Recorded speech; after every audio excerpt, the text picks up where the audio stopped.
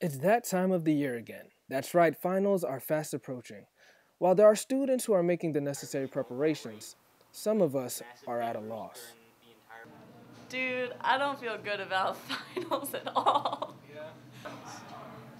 Um, they suck. I have a lot of like papers to write, and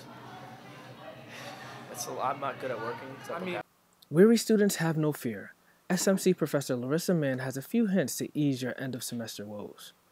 When it comes to written exams, Professor Mann says this. I try to practice writing answers a little bit just to get my brain going. So if I know something about what I think they might ask, I try to practice that, what would I answer in this case or what would I answer in that case. Professor Mann also says if you're having trouble retaining information, that it's okay to take a break and come back to it later. She reminds us that it is important to be rested on the day of an exam.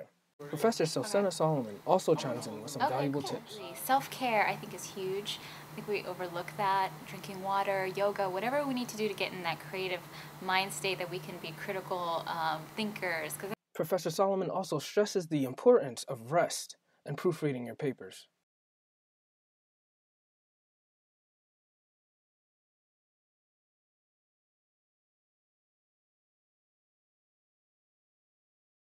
That you can hand in at exam time, and then the second part would be similar to what we had before. I'll take the true and false off because I seem to trip up a lot of people. I always get a true and false anyway. It's like a sand trap.